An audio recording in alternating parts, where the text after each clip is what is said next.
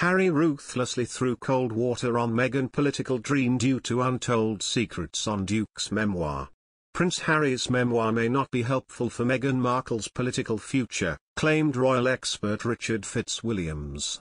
Earlier this year, the Duke of Sussex announced he was to release a memoir through Penguin Random House, with first copies expected to hit bookshelves in autumn next year.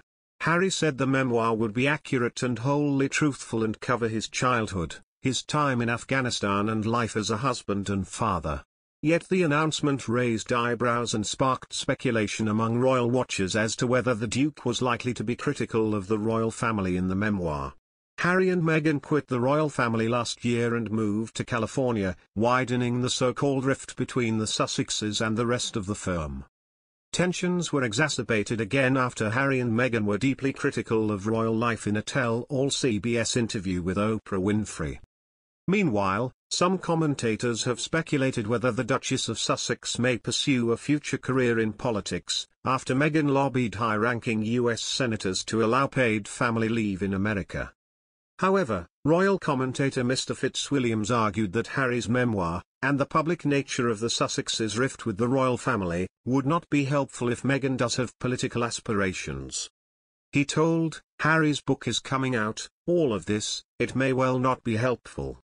I haven't seen it obviously, it's not until the end of next year, but this is something that's an important point." The expert added that, if Meghan were to pursue a career in politics, it would be in the Sussexes' interest to heal their relationship with the firm. Mr. Fitzwilliams continued, "As far as the royal family are concerned, I think it does mean something important, yes. Anyone who is a politician wants an image that's caring.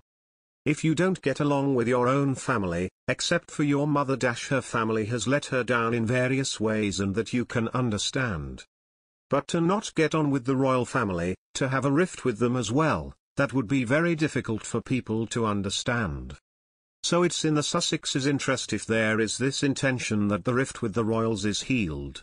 Meghan has always been vocal in her opinions, having famously written a letter to Procter & Gamble to complain about a sexist advert aged just 11. In October, Meghan wrote an open letter to Congress after paid family leave was dropped from President Joe Biden's spending bill. Following outcry, the policy was put back on the bill, while Republican Senator Shelley Moore Capito revealed she had received a personal phone call from Meghan to advocate for the policy. Mr. Fitzwilliams considered Meghan's actions to be a form of lobbying and a sign that the Duchess' future may be in politics. Prince Harry's sweetheart Meghan Markle may use her friendship with US Vice-President Kamala Harris and the Obamas to promote her own political ambitions, claimed a royal biographer. He wrote in a column that the Duchess of Sussex may use her friendship with US politicians to achieve her own ambitions.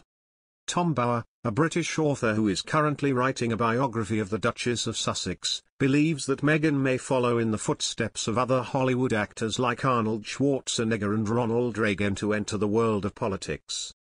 The Duchess could run for US president within the next 10 years, the author claimed. Prince Harry and Meghan have settled in Santa Barbara, California, where they live with their son Archie and baby daughter Lilibet. The couple stepped down as senior members of the royal family in 2020. Meghan Markle harbors serious ambitions to run for President of the United States, according to a report. After the Duchess of Sussex and husband Prince Harry dumped royal duties with their historic Megxit this year, the 39-year-old former Suits star now has her eye on the White House, a close friend told Vanity Fair.